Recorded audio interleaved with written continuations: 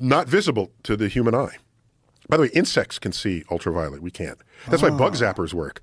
You put a UV light in a bug zapper, the bugs say, "Oh my gosh, I love ultraviolet," and then they get zapped. And we're old enough to remember before there were bug zappers, you'd had a picnic bulb for twilight picnics, and it's like a yellow bulb, kind of yellow amber bulb. It was a bug bulb. It was sold as bug bulbs. It's not that they repelled bugs, it's that the bugs couldn't even see it because their whole vision is shifted towards the ultraviolet. Oh. And it leaves out the deep red. Yeah. Oh. So that's evidence we're smarter than bugs. That's one piece of luckily. That's one piece of evidence that we're smarter than bugs.